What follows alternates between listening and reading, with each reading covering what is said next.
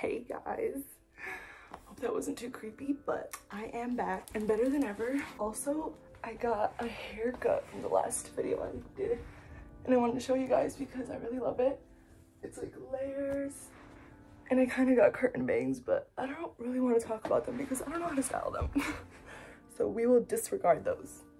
I know that I mentioned a trim is needed, but not super often. When I say a trim, I literally mean half an inch or less, because a lot of people like freak out when their hair is like feeling like crusty, dry, whatever, and they're like, oh my gosh, I need to cut like more and that'll fix it more. But the truth is, like, just trust me on this one. Next trim you go, do not cut more than half an inch and then let me know if that helps. Because every time I'm just like, dude, I need a full chop, but all I really need is literally half an inch, and that's what I've learned, and that helped me retain my length. Another thing I didn't talk about last time, and these are actually kind of numbered this time, so the trim is number 1.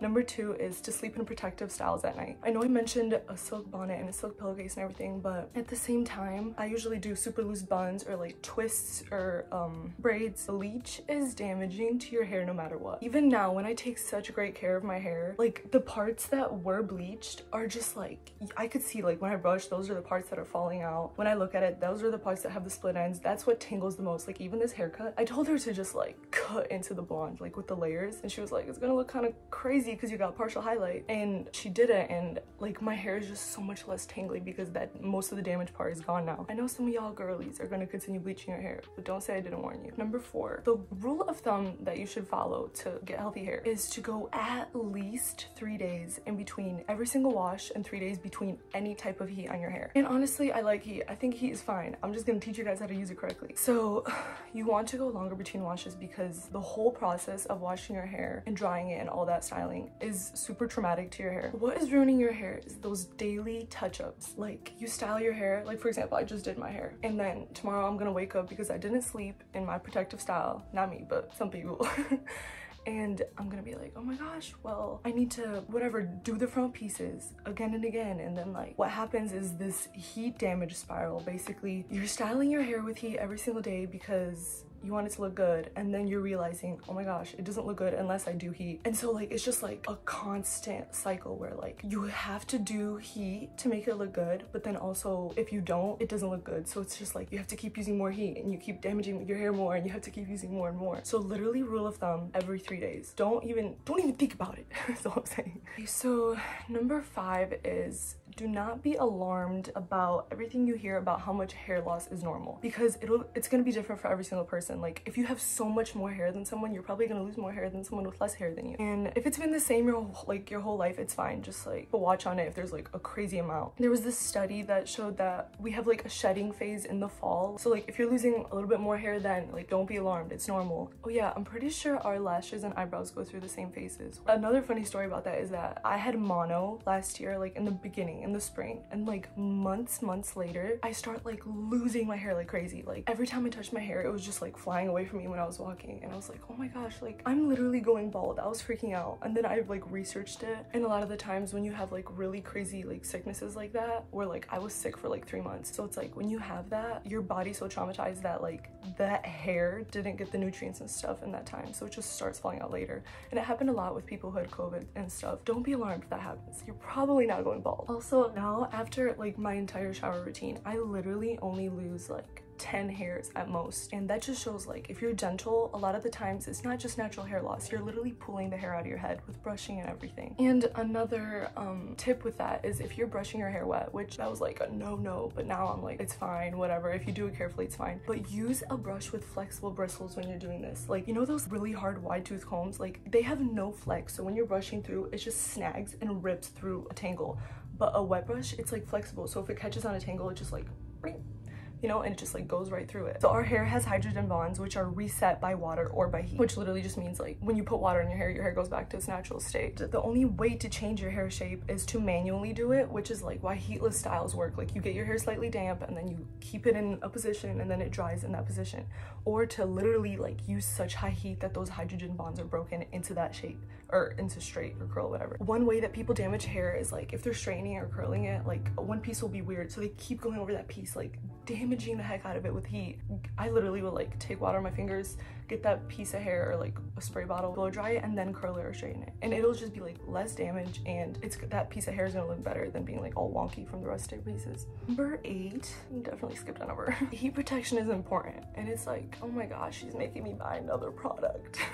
If you're straightening or curling your hair, so if your hair is dry, use a spray thermal heat protector, because it's like it's meant for that higher heat. And also when you use these products, it gives your hair a hold, so like your style will last longer and all that. And if your style lasts longer, then you end up not doing as many touch-ups, which is good for your hair in the long run. Okay, so number 10 is to be so weary of listening to people with great hair genetics that had great hair their whole life. I know I said I have good hair genetics in my last video, but also keep note that I went through like 3 years of terrible hair. Like my hair would not grow, it was so crunchy and disgusting, and I literally spent like hours on YouTube, every forum, Reddit, all that, and like I figured out what works for hair and what doesn't. So even though I have good hair genetics, I feel like I know a bit. I don't know, these people with good hair genetics, literally they'll use Pantene, they could use like dish soap, and their hair just like looks great. So just don't take advice from them. Like if your routine ain't broke, don't fix it. Don't like try to be changing all these things just because I said it's right or someone else does. Like if your hair looks good, then it's fine. But I know that a lot of people who watch these videos, it's kind of like, okay, your hair needs help.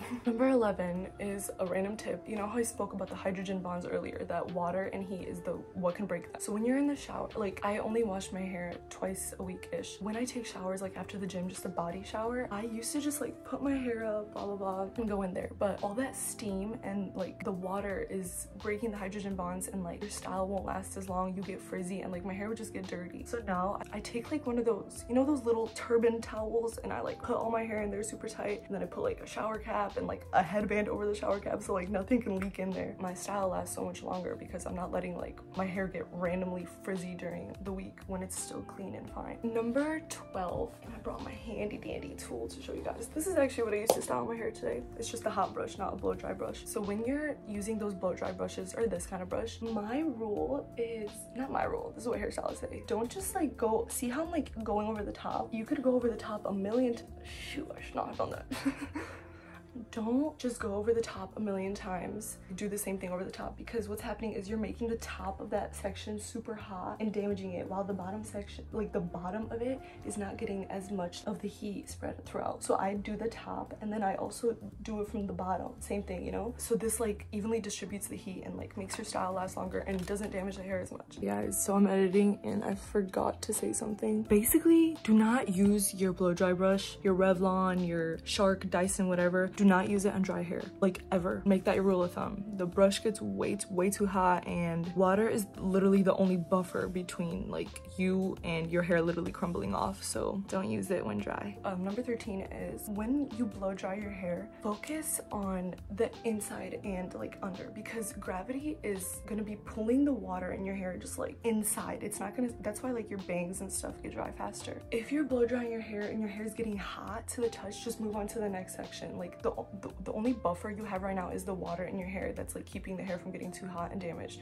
So focus on the wet parts and don't like keep just doing on top, like go in there, you know? The truth of the matter of this whole hair care thing is that all you need is time. Most hair grows 6 inches in a year, which is like literally so much, like 6 inches. It's gonna be crazy next year.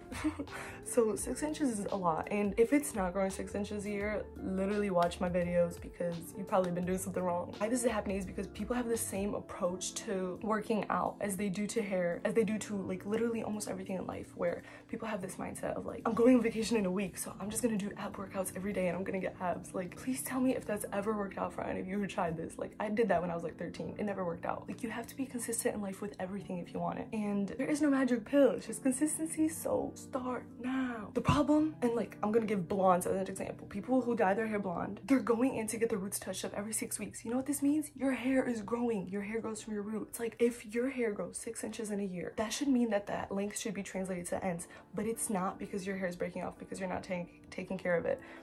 Number 15, I had some conversations with some of my friends, y'all know who you are, and they were like, Lena, great hair tips, blah blah blah, but I don't have time for that. And you know what? I roasted them. I was like, I know this might seem time consuming, but it's not. I literally timed my shower like yesterday and it was 25 minutes. I feel like this is just not that long. I only do the whole hair care routine shower twice a week, and like everything I do literally adds like 10 more minutes to my hair care routine. Like while you're watching a YouTube video or just like, I don't know, literally anything. It's not that hard to add. And in the long run, my hair looks better like all the time. I can count on the fact that I can just shower, blow dry it. Sometimes I don't even have to style it because I know it's healthy and it's gonna look good. About the hair damage spiral that I was talking about earlier, when my hair was super damaged, the only way it looked good was with styling. And for me, styling takes way longer than doing a 4-minute hair massage or just like literally any of the other tips I've ever said on my channel. That's so funny. I didn't ever think I'd have a channel. Another thing is, don't get so caught up in following all the hair trends. Like, I know right now rosemary oil is like the new thing. And I'm gonna be really honest, rosemary oil is not gonna be the key to your success. I use it and I've tried like all these other things and like it's fun, it's all good time, blah blah blah. Rosemary oil, rice vinegar, or rice water, apple cider vinegar, like those are not gonna be like the magic pill that's gonna grow your hair. Think about it. People have had long hair for like ages, millennia. And like, you're trying to tell me that like this new thing, rosemary water or rosemary oil, is like, that's the key. Like they didn't have it, but their hair was still long. Like that doesn't even make any sense. So don't get like so caught up and stress yourself out thinking that like you always need that new product or you have to try a new thing or add to your routine. That brings me to number 18. I don't know, 17? I know I say all these things. I say all these things and they all matter. But all you really need is a good shampoo, which most of y'all don't have, but invest in a good shampoo. I can have some recommendations if you ask. You need something to condition your hair, but my tip is I don't even really use conditioners anymore. Hair mask is literally just a super heavy duty conditioner. So why wouldn't I just use a hair mask instead of a conditioner? And that just like saves time in the process and everything. That's another tip. I don't know what number that would be, but, and then also a leave-in conditioner, which do not confuse this with a regular conditioner because you need both and you can't go without both. They do two different things, and I'll explain that later. And then also you need a whole hair oil because what did we address? The roots, shampoo, like the rest of your hair, which is leave-in conditioner, and then your super baby dry, crusty, been on your head forever ends, which you need oil to like lock in all that moisture. And then a heat protectant, which I mentioned before. So that's 1, 2, 3, 4, 5 products, which you probably have way more. Now like this is all you need. And I did want to mention something about leave-in conditioner. A lot of people are like, oh, I don't need it, but here's the thing. You just use conditioner, which put all this moisture in your hair. And when you get out of the shower, your hair's natural thing is like dry. So like all this moisture is escaping, and like that work you did was for no reason. So a leave-in conditioner just like locks that in. And also my auntie, who's amazing, she did my hair, and she always tells me use a leave-in conditioner if your hair, okay, basically what happens is that, you know how your hair is longer when it's wet in the shower? When you use a leave-in conditioner, it locks in that moisture, so your hair literally will like remain that length or like longer than like when it just completely dries and shrinks up. That is kind of a magic pill if you want your hair to kind of like get a little bit longer looking right away. Leave-in conditioner. You know when you're straightening or curling your hair and like you're holding it and there's like that smoke, whatever, that's not burning your hair. That's literally the water leaving your hair. And another one that I wanted to mention, let me show y'all a picture. So when you put your hair, you put a hairband, don't pull this out or don't pull any hairbands out of your hair, because what's happening, you know, when you thread your hair, like all that stuff is getting caught in the thread and it's pulling out. That's literally what you're doing to your hair. You are threading your hair. So what I do with any hair tie I ever have is like the same way you put it on, take it off. So I just unloop it and then boom.